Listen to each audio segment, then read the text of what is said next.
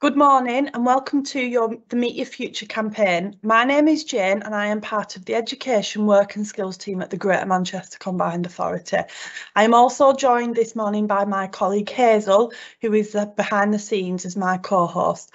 For those that have joined us before, you will be aware that Meet Your Future was launched in April 2019 by Andy Burnham, the Mayor of Greater Manchester, to enable more young people like you to meet with and connect with different employers across Greater Manchester to learn about different roles and careers. This week, National Apprenticeship Week, our theme is growth in Greater Manchester. What does that mean? Well, throughout this week in our Meet Your Future sessions, we will be exploring the industries, roles and careers that are fast growing across Greater Manchester and what opportunities that offers you, the future workforce. We will be able to learn about what an apprenticeship is, and how apprenticeships might be the option for you after you leave school or college to develop the skills and knowledge for your future. In this session today, we'll be hearing from Chi and Emily from Siemens. Hopefully this session will inform you, inspire you and highlight that you can be hopeful and optimistic about your future career in Greater Manchester. Please make use of the question box for any questions or thoughts you have throughout the session. You'll be able to see this on the right hand side of your screen and my co-host will be publishing any questions that come through. Please ask your teacher to put any questions you might have in the question box. Don't be shy, there is no such thing as a silly question and we'll cover these with both our presenters at the end. If you'd like to use captions or subtitles during the session, please select the caption subtitles on in your video control panel. So firstly, Chi, can I hand over to you to introduce yourself? Yes, my name is Chi. I'm currently an apprentice at Siemens, so I'm doing an apprenticeship called Electrical Applications, and it works very much with electrical designs and creating designs. And I'm about a year and a half into my apprenticeship now. Wonderful. And then just before we get started, Emily, are you able to introduce yourself as well? Hi, my name's Emily. I'm doing the exact same apprenticeship as Chi. We've been working together for a year and a half as well. Wonderful. Over to you guys. Okay. Our apprenticeship experience.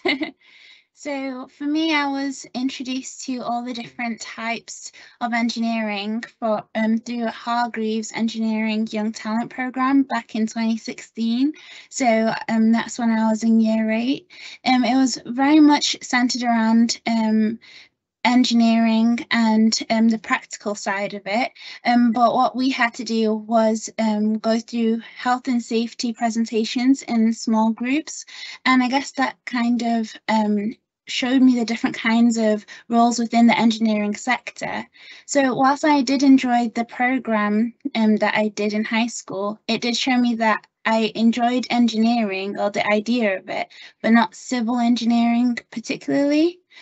So what really pointed out electrical engineering for me was my physics course. I really did enjoy the electrical theory that I did in it, and that kind of pointed my focus towards electrical engineering. So when it came to the job roles within that sector, there's a wide range again. So shadowing other engineers in that field helped me to see what kind of jobs were offered and what kind of skills were needed for those jobs. When I did that, it showed to me that engineering design seemed to be what interested me the most, but also what suited to my strengths. So because of that, I picked electrical engineering and aimed for engineering design as a career. So for me, I personally took the A-level route. So I took A-level physics, A-level maths and space engineering. And the way I chose those was by looking at what kind of qualifications were needed for an engineering apprenticeship. I think once I did that, it made it easier when there's such a large choice when it comes to A-levels.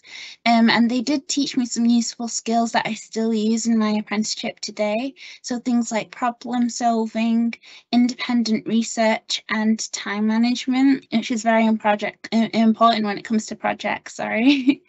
And the reason why I applied to Siemens was because it was a name that I recognised. I saw it a lot day to day in hospitals. You see it in the, on machines and in kitchens as well. So for me, it seemed like a company that I'd like to work for. So now moving on to my journey. In high school, my favourite subjects were maths and art, and I always love doing arts and crafts in my extracurricular activities. I did have a group that I went to every Saturday where we used to knit and prepare patchwork and stuff along those lines. When I got older, I did get bigger interests in stuff like this. So I was more interested in like flat pack furniture. I did build a shed with my dad once. And this kind of skill was very helpful during lockdown because everyone then needed home stuff like desks and cupboards building for them. Then my next step from high school was to decide whether I wanted to do an A-level or a BTEC. The A-level step was the popular choice with everyone else, and the BTEC step was more independent. And I decided to go with the more independent, even though they were both such good choices. In my college, I did the mechanical engineering BTEC rather than the electrical because I wanted to be more hands-on. My favourite subject was CAD, which I think that is when I first fell in love with engineering design. I also enjoyed health and safety, which prepares you for the rest of health and safety in the field. It's in any part of engineering, like electrical or any type. I also love fabrication because that was the mechanical part, and I did enjoy using all the machines that we were allowed to. Engineering maths was also fun because it was challenging and it was also in the subject that I wanted to do. My college experience. During the first year of college, we were required to do some work experience, and I got assigned to a car manufacturer near my house, which helped me gain a lot of experience in mechanical working. I developed my skills in how to remove old brake disc pads and off cars and replace them with new ones. But then, unfortunately, COVID hit shortly after, and then we were told to not go anymore. Then I had to decide whether I wanted to do a HNC or apprenticeship. So after I completed my BTEC, everyone else carried on with the HNC, but then I thought that I might do an apprenticeship because my family encouraged me to go towards the apprenticeship route, and they recommended one for Siemens, and then I realised that it was a design engineering, so I thought that I should go for it. But I was very nervous because everyone else was doing HNC and I was just jumping into the working world. And then I applied for Siemens and got the job. So it all worked out. So a picture paints 1,000 words, and if we could describe the first year of our apprenticeship, these are the pictures me and Emily thought we'd choose.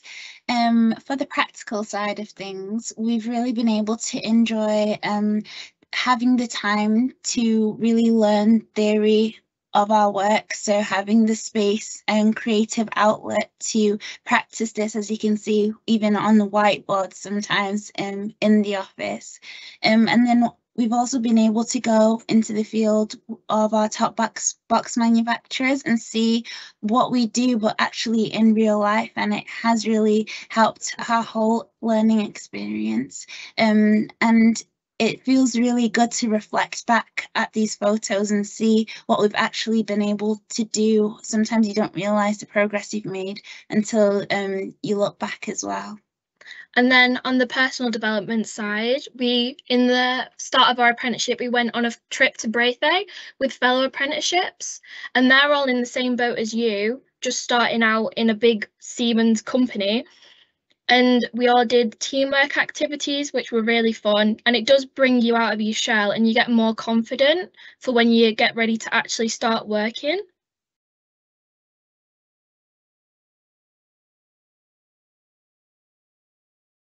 So as we said, we are electrical apprentices, and we work in medium voltage switchgear. So on a day-to-day basis, we have projects and we have to collaborate with project managers and tendering engineers, and we have to come up with a lot of engineering solutions. So you do need to have the skill of communication, either if it's just talking or through emails. And when it comes to the work that we do, our whole job is centered around creating engineering designs. So this includes from physical layouts of what we're designing, but also the internal makeup as well. So, for example, electrical circuits, which really defined how our products work and how they protect electricity, because we design switchgear. So that's what the main function of it is.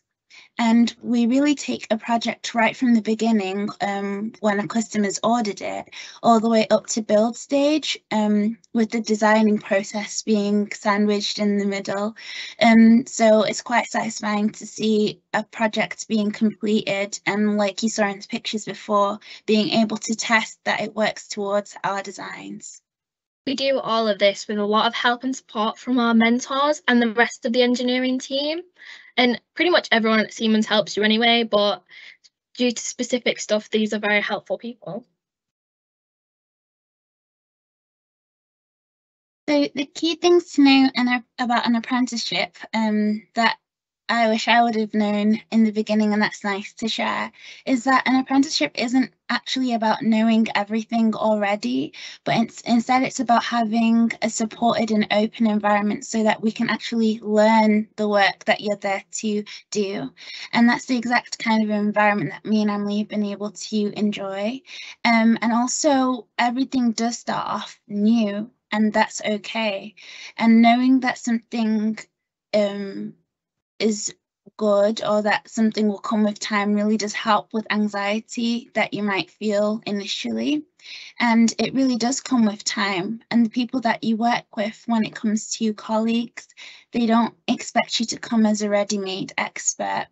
So for me and Emily, or especially if I think about myself, I came in not knowing what switchgear even was. I'd obviously taken some engineering courses and still didn't know what switchgear was, and yet now I do a job based around it. So if your anxiety is based on the fact that you don't know what your job entails, you really shouldn't worry. So when we were 4 months into our apprenticeship, we both got our first projects and we were both terrified. But after getting into it and starting, then we didn't feel as scared, because then we knew that our mentors were there with us step by step, working us through every single little part.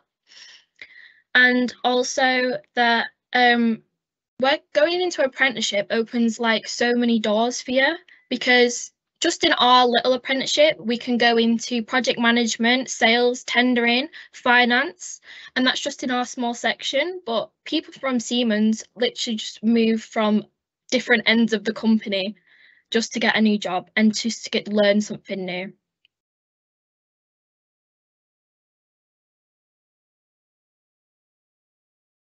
So these are the job roles that we offer.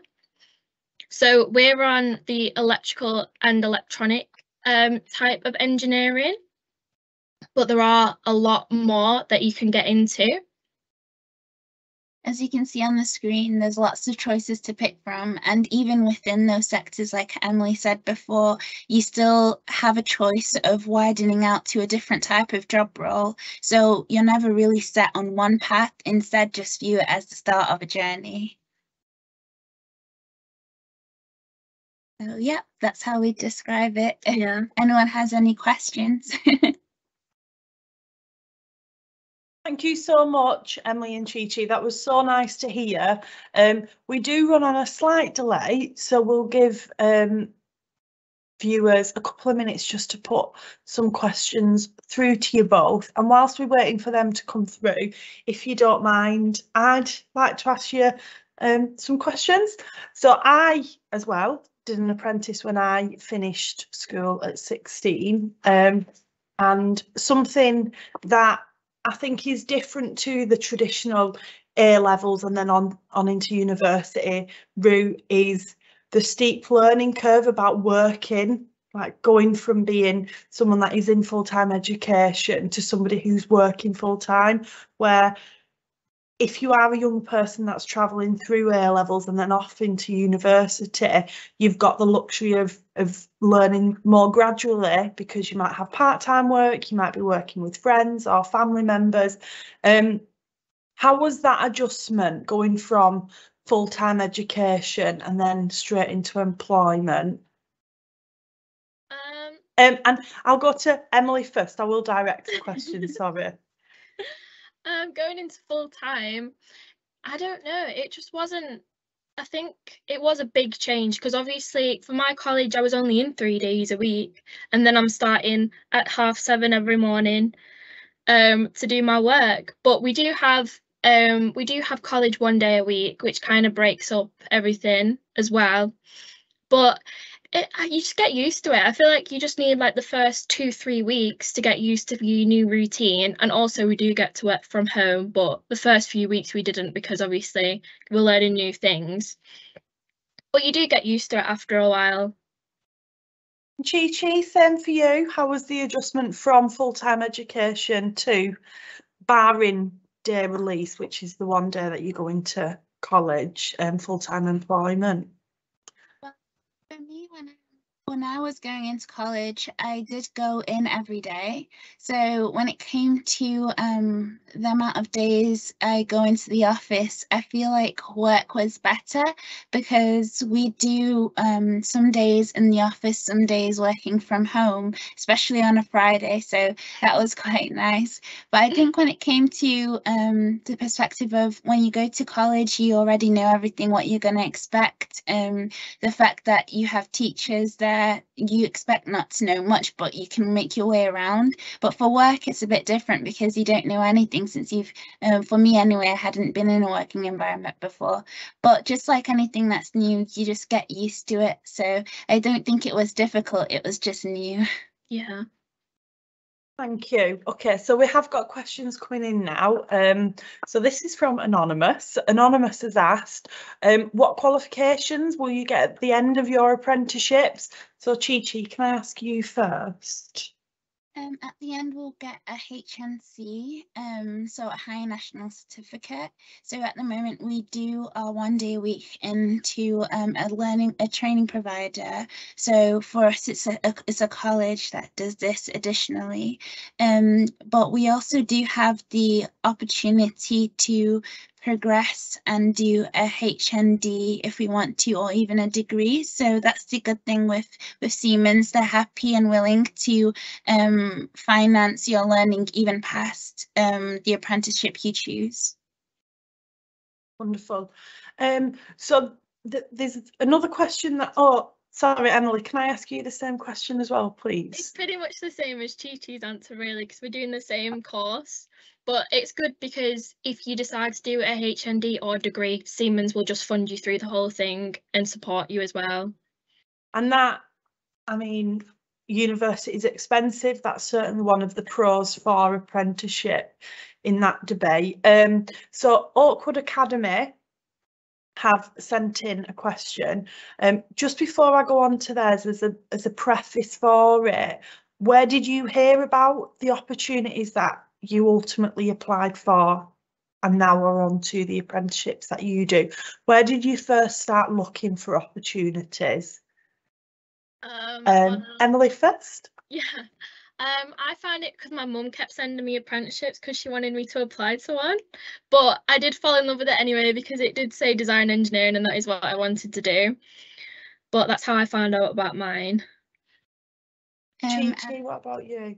Yeah, for me, for my high school and for my college, they let us know when events were going on surrounding apprenticeships or to do with promoting apprenticeships. So I did go to some stands or pop-ups that were there, and that kind of helped me to know what kind of companies were out there. Funnily enough, Siemens wasn't one of them, but I found out about Siemens online when looking on their website, and also just keeping on looking at for different apprenticeship opportunities that popped up from them, since I knew what kind of month in the year they normally started promoting them. Good advice. So, to actually go to Oakwood Academy's question, how easy or difficult was the process of applying and getting the apprenticeship? Chi-Chi, can we start with the application and your expectations of the application? Was it what you expected? Was it longer than you thought it'd be? Was it paper-based? The application wasn't too much of a long process. I just sent over my CV and personal statement and heard back fairly quickly. And it wasn't all just paper-based. We also had an online kind of application. It's something that they're trying out new and is new. It's more towards the way you think and to find out what kind of strengths you have as a person or skills. So it was actually in the form of a game, and it was quite fun that as well. So it wasn't too daunting or as daunted as I expected. And Emily, same to you. How easy or difficult did you find the process of applying? It was quite simple because I think I already had my CV written out anyway, and my personal statement was just stuff that I enjoyed to do, and it was just a bit about myself. That like it wasn't really a test, was it? It was like a game. It was just to test your skills, really. It was quite fun, to be fair. And then the interview, it was more like a conversation than an interview. It was very friendly. And also you got to remember that you're interviewing them as well, because you've got to know that that's the right job for you, and it's not all about them interviewing you. That was going to be my follow-on question, was how was the interview?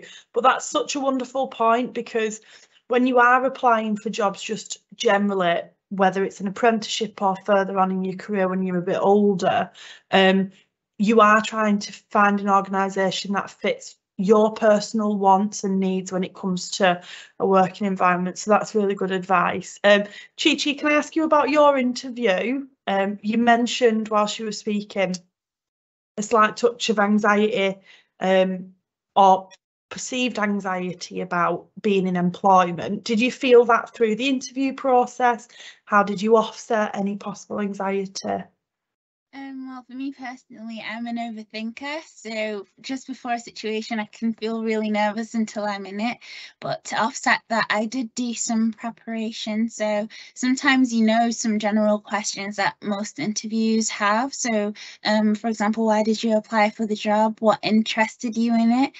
Also maybe what interests do you have? And for me personally, researching that or having something in my mind before the interview that I wanted to say helped me to feel calm.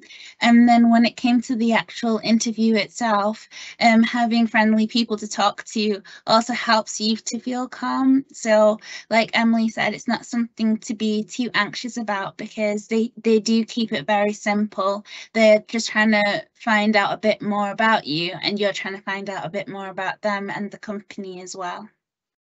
Lovely advice. And that is the same right across industry.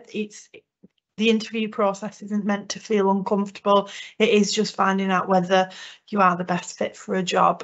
So you both articulated that really well. So someone has asked about GCSEs. So again, I'm going to preface this question with something else so it fits into a journey. Skills that you developed in school, I'm sure they might not be clear comparisons to specific topics within subject areas, but advice that you'd give to your younger selves about developing skills that you started in school and now use as young adults. Chi-Chi, I'll go to you first. I'm alternating. I guess I'd say when it comes to time management, like I mentioned before, that's the skill I learned in high school. I'm talking about skills that are not subject specific. The idea of time management and taking ownership of your own work. And that's definitely something that you can use in the workplace because it does show your responsibility, and it also helps the level of independence that you practice at work not to seem like too great a step. If you practice taking ownership of your work now, obviously you still are supported by people in your team, but it also helps you feel more capable of finding things out for yourself. So I think in terms of personal development, that was a clear skill. And I'd say also not worrying too much, because for me, I started worrying about my jobs when I was in like year 10, year 9, but as I went on through the education process, it kind of seemed to clearly show itself eventually. So not being too worried about it would be a piece of advice I'd give to my younger self. Wonderful. Emily? I think a good skill is like being confident and not being afraid to ask for help, because that's what your teachers are there for. They're there to help you, and like, so you, well, mentors at Siemens are there to help you. It's their job. So just don't be afraid to ask for help. If you even think it's something silly, just ask, because it's Brilliant. And just to add to both of them points, communication. We see it when we go into schools, the way young people communicate with the friends compared to the way they communicate with the teachers. It is very much translatable into the workplace. So to move on to the actual question, your GCSEs, what GCSEs grades did you have when you started your apprenticeship? So I suppose for both of you, it was a stepping stone onto the next step before you started your apprenticeship. But GCSEs will be on the mind of young people that are joining from schools. Emily, you first, please. I wasn't the best at my GCSEs because I'm not a big fan of exams. I think I got 4 in my Englishes, both my Englishes, and then a 5 in maths. But I think that's why I took the step of going to a BTEC, because it's mostly assignment based. For when I went, I think they might do exams now, but it was mostly assignment based, which brings out most that I can do, rather than doing exams in A-levels. And Chi, same for you, your GCSEs? For me, if I remember correctly, I got a 8 in English literature, a 7 in English language. I also got a 7 in physics, and that was quite surprising for me because it wasn't the easiest of subjects to me, and it kind of motivated me to carry on with it into college. And for maths, I got a 7 as well. And then, but when it came to other things like French, that's when it started going down a bit downhill for me. I got a 6 in that. So I did have a range of different grades, but when it came to when it came to revising, I did especially focus on ones I knew I had an interest in taking on in college, although I did try in all of them. Brilliant. And it is also just important to caveat that all apprenticeships will have different entry requirements. So just be particularly careful when you're reading application details. So another one is, how do you manage your workloads? And this will be different. Now we are in a post-pandemic era, as they say, with working at home.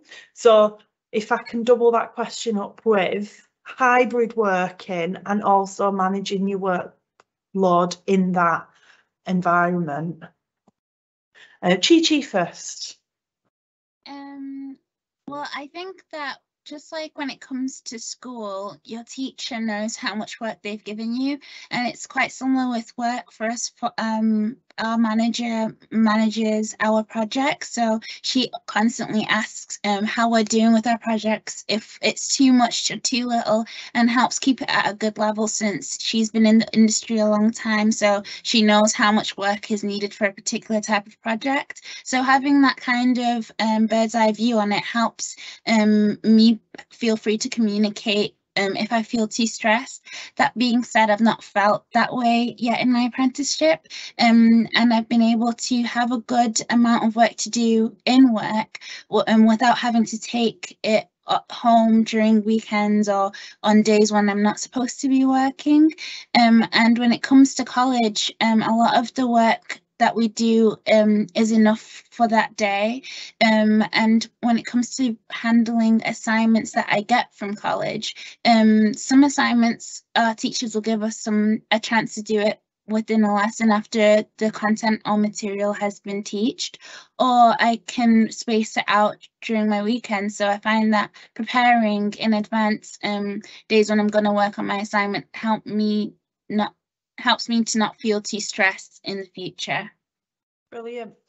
Emily, how do you manage your workload, especially over hybrid working?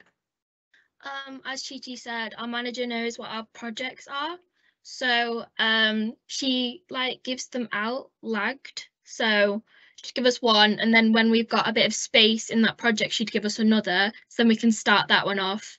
And I think I work from home 2 days a week, so Tuesdays and Fridays, and then I go to college on a Wednesday. So, but it is nice to come in the office because it's easier to ask people questions in the office, because on Teams, you don't know what their workload's like either. So you feel a bit like, oh, do I call them or do I not? Yeah. And then we don't have any more questions at the moment, but there is a few things I'd like to ask you, if that's all right. Firstly, about annual leave. This will be a new concept, or maybe a new concept to people that are watching, but you will get holiday entitlement as part of your job. How do you manage that within your workload? And was there the expectation when you did start your apprenticeship around accruing, building up your holiday entitlement? Emily? Do we get 28 days? 28 days, yeah. But you can buy more if you want to. So how many does it go up to? Does it go up to 5 days? Yeah, you can buy up to 5 days. But you have, before you take a holiday, it depends how long it is, because if it's just a day, then it's not that bad. But if it's like a week or 2 weeks, then you've got to send a handover meeting. You've got to send a handover email or do a meeting, either one, to your project managers to make sure they know how your project's up to. So they know everything that's going to happen in the next 2 weeks, so nothing goes behind or anything. And sometimes even the engineers that are still working might help you with your drawings or anything, just to make sure that everything's on track for the end scheduled date. And Chi, the experience of managing your workload before going on annual leave or holiday, how has that been for you? I found that sometimes you may feel, initially I might have felt like, oh, when I come back to masses and masses of work. But when it comes to it, sometimes picking the right time to take a holiday is quite important when it comes to projects that have just begun. But when they go to the middle phase or nearer to the end phase, sometimes you can see you come back and not a lot has changed. And also when you're picking up a project, it's normally the first 2 weeks that are the busiest, and after that you can take holidays as you like, depending on how long they are, of course. And when it comes to managing taking holidays itself, I think initially, compared to high school and college, you have set holidays. So at first I was thinking to myself, is this too little? How am I gonna feel refreshed with only with a specific number of days? But you actually get into a good routine, and sometimes you even have holidays left over and you only realize it near the end of the year, and it feels nice to have a random day as a treat for yourself sometimes. Brilliant. We've not had any more questions come through, so this is going to be the last question I'll ask you before we finish. But how long have you got left on your apprenticeships, and do you have any ideas of what's next for you both? Chi, I keep forgetting who to ask. So our apprenticeship is a 3-year apprenticeship, so we'll be finishing next year. And when it comes to next steps, I've not made a concrete decision just yet, because on our last year, we'll have an opportunity to go into the tendering field for 6 months and also the project management field. So then at the end of our apprenticeships, we'll have a choice between becoming a design engineer, a project manager, or a tendering engineer. So since I'm not experienced still student yet, I'm still waiting to have a try of them, but I am quite excited to pick one. And that's one of the beauties of apprenticeships, is you do get to experience different areas of business or the organisation, and you've got plenty of time yet. How about you, Emily? Have you got the same amount of time left? Yeah, the same amount of time. One of our other apprentices are currently in project management at the moment, and he's really enjoying it. So I am really looking forward to trying out different parts of the company. Brilliant. I think that's it. We have linked where you can find opportunities for apprenticeships at Siemens in the chat. So please do have a nosy at that. I'd like to thank Emily and Chi-Chi for sharing their stories and insights this morning. I think it's wonderful to hear about recent lived experience. And then thank you to everyone that has joined. We've hoped that you found the session useful. You can keep up to date with anything Meet Your Future at GMAX, and the link is in the Q&A box. GMAX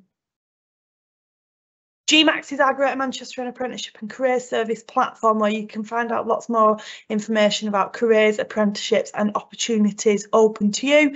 Many of you will already be aware of what GMAX is and how to get on it, but if you're not, then please speak to your teacher or careers leader in school and they'll be able to signpost you.